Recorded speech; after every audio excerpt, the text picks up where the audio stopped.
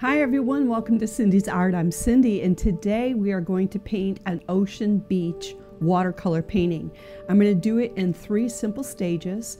The first stage we're going to do is with a wash, where we're laying down the colors of the sky, the sand, and the ocean. And then we're going to move into working on the tree, the sand, and wave details. And then we're just going to finish off with some simple details.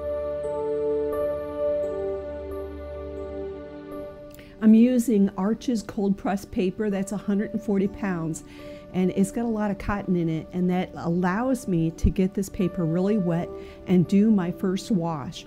My washes are wet on wet.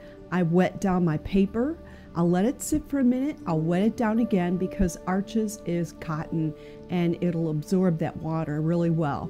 And I do that because I have a very dry art room right now, so I need it to stay wet longer. And as I went ahead and put my wet on wet down just for the sky area, I used a little bit of Reproduction and cerulean blue and a little bit of horizon blue. And I put in my paint, and you can see I left gaps. And leaving gaps allows my paint to run and blend by itself, and it leaves me these beautiful soft clouds. So that's how we're starting off with this one.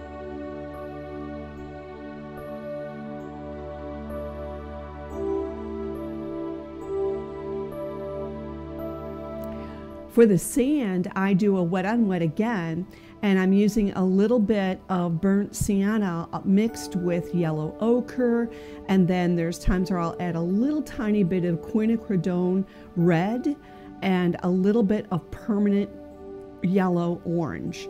And the colors that come out in this are really pretty. I let it blend on the paper. So there's times where I'm going to dab in just a little bit of yellow ochre.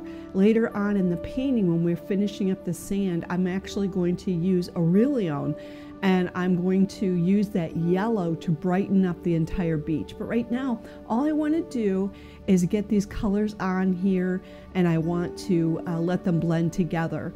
And I'll have my reference photo available for you during the painting. Usually it's in the top right hand side, and for this little hill I wanted to make sure that I put in a little bit of the shadow colors where the tree is going to be, and so you see this hill effect that I've developed in this area of the sand. And then I'm finalizing this by dipping my brush in water, wiping it off, and I'm softening up that edge. I don't want a hard edge right here on this sandy beach. So that's what it looks like finished up. Let it dry really well, and then I'm going to go back in wet on wet, and I'm going to start working on my sea colors.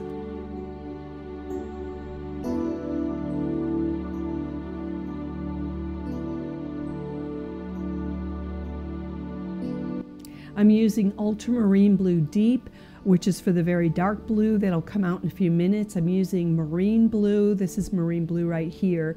Working wet on wet again, my colors are going to blend. This is a peacock blue. I add in a tiny bit of horizon blue as well into the waves towards the forefront.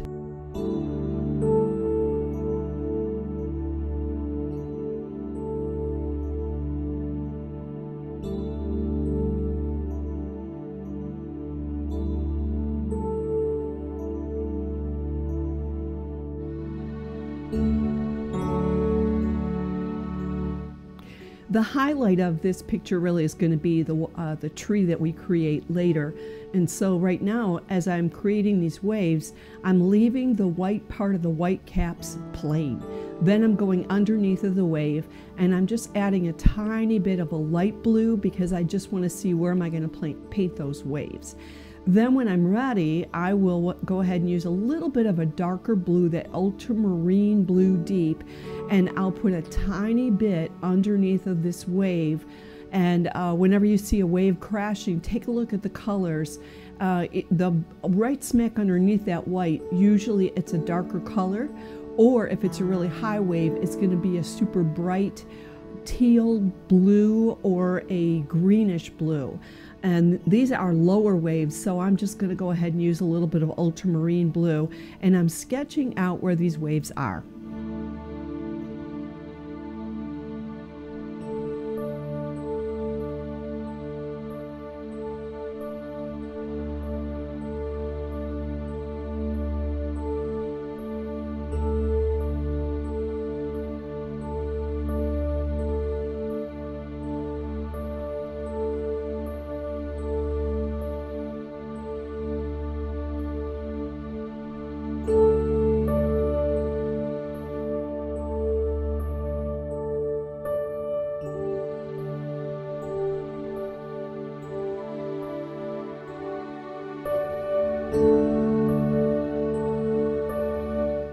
I'm going to finish this next section up just by adding a few more dark lines in before I go ahead and move to that tree. And at this point, I'm wanting to capture a little bit more detail of the waves before I go ahead and put a tree on top of it. I've got some splattering for us to do, and then I'm going to have us finish off towards the end with a little bit more detail of those white caps. So I'm going to use my ultramarine blue deep, a little bit of neutral mixed with that. Sometimes I'll use a little bit of marine blue and ultramarine blue deep. Just play with those colors.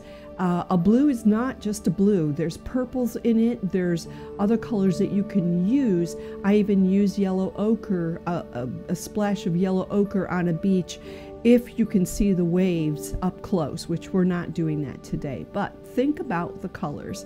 If we used blue on everything, it would be boring after a point. So let's finish this section up and then we'll move on.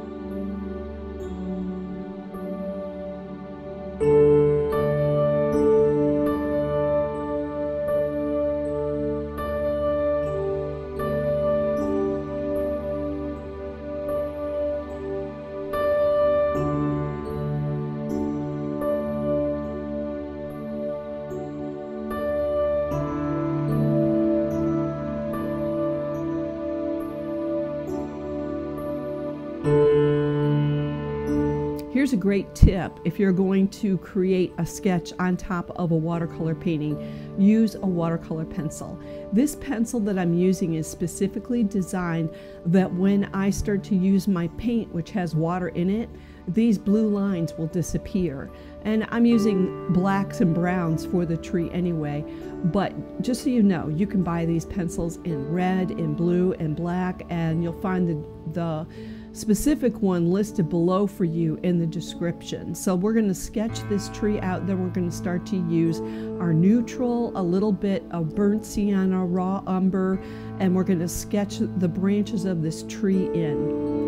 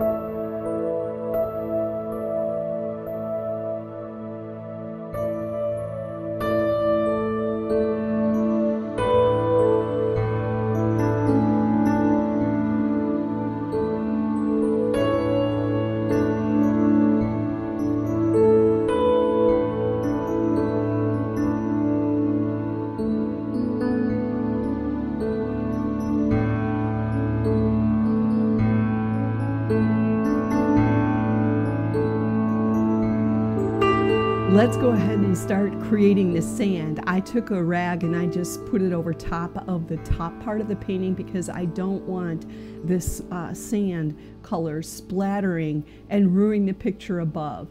And splattering like this is one way you can create sand.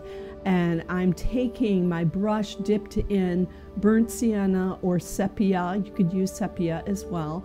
And then I'm using yellow ochre. I'm using a tiny bit of my permanent yellow orange.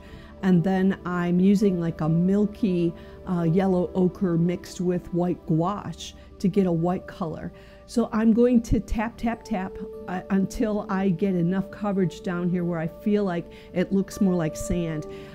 It really is a fun way to create sand. And then once you let this dry again, I'm going to show you how you can add a little bit more color into that sand, some shadows, and it's going to still leave the dots right there on the paper for you.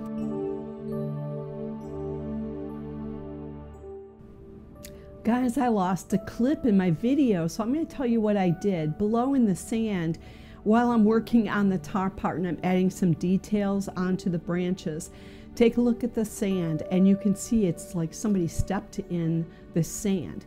What I did was let my dots dry, and then I took a little bit of water and I put it on top of the sand just a little bit.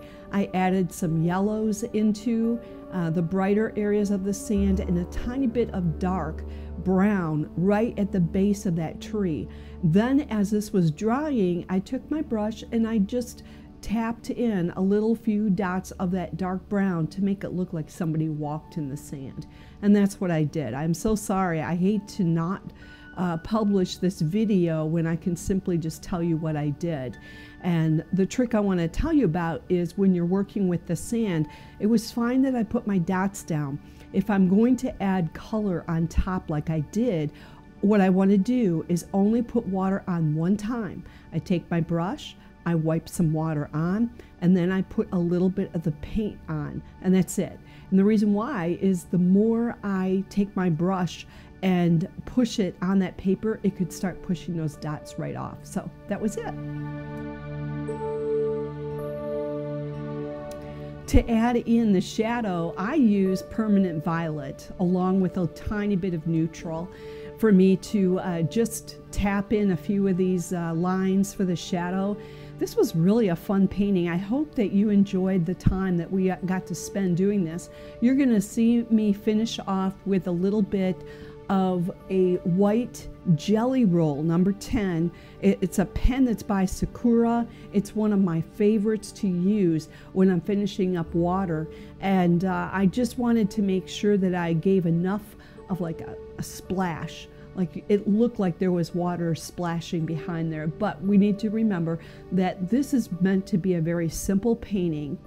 And we wanted to focus on the tree and keep everything super loose and super simple.